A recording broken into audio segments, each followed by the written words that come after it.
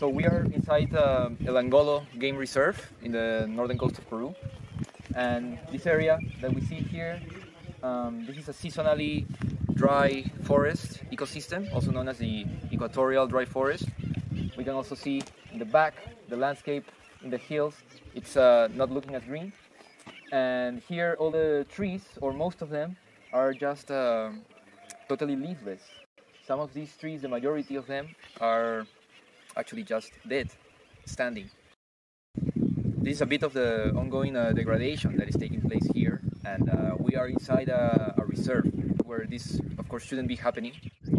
So our vision in establishing a Savory Hub here in El Angolo is to apply holistic management and ecosystem restoration with local goat herding communities here, and at the same time train and influence other nearby communities and also public and private officials all over the northern coast of Peru.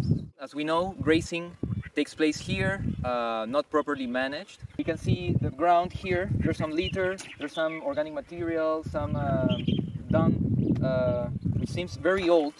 So the dung itself is also in a way oxidizing, and it's not completing its whole decomposition process biologically. We can see a lot of also bare ground, a lot of grasses that are also just in the air oxidizing. This is not a very good situation, as we know. This is a brittle environment, quite arid, northern coast of Peru, and of course it's, as you can see, a challenging setting. But we like this very much. We like the biodiversity here. It's quite biodiverse. Lots of different species of birds. Some of them endemic to the whole Tumbesian area, and endemic bird area. Some of them even endemic just to Peru. Here there are basically two sister communities between themselves. They are approximately 70 families divided in the two communities of Fernandez, and they are of course marginalized people. Quite forgotten by the state, the government. It's quite a remote area. We don't even have a good access, roads, communications are also a challenge. Not even phone signal is sometimes available here, mostly. So yeah, it's quite a remote area. But of course, the potential to recover is always there. We just now came out of a workshop defining the whole and drawing the holistic context with pretty much all the attendants from the communities here that wanted to go to this workshop. These are the communities of Fernandez in El Angolo and very near the boundaries of El Angolo, and which are still within the zone of influence of the game reserve. And some of these families, they come here, they are allowed to come into the reserve to graze.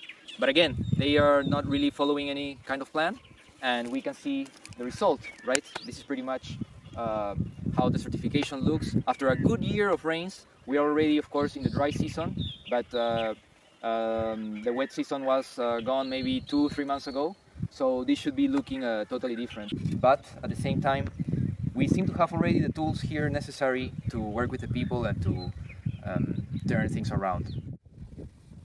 So here in El Angolo Game Reserve and in the surrounding areas of the communities of Fernandez, this is quite a special place to establish ecosystem restoration hub under holistic management, because this area is actually the birthplace of several important waterways or quebradas that influence a very big stretch of coast in this part of northern Peru, in the province of Talara, inside the region of Piura. So that is an important point. There's also the fact that we are inside a game reserve. We can be working side by side in partnership with the National Service of Natural Protected Areas in Peru. So they are already our partners. They've been collaborating with us for the past few months, and just overall with the logistics and the park rangers and being able to reach the people, the locals, and engage with them through the officials of CERNAMP. They are just a key ally to have here. And at the same time, this already means that we are working in an area of land that's already ordered in terms of property, titles, which is not always the case when we go outside the protected area. I think this adds a feeling of also safety to the hub, that we know that we're backed by the government.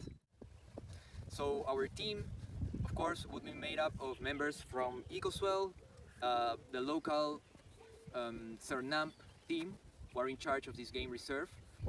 We can see here in the back, this is the control post of Cernamp, and our friends and park rangers are there over there right now. And they will also be part of the team, and of course locals, local leaders, people inhabiting this area that belong to the communities of Fernandez. They will also be part of the team. And I would hope, of course, to be leading this whole initiative. I would like to get some official training and accreditation from another Savory Hub from somewhere else around the world.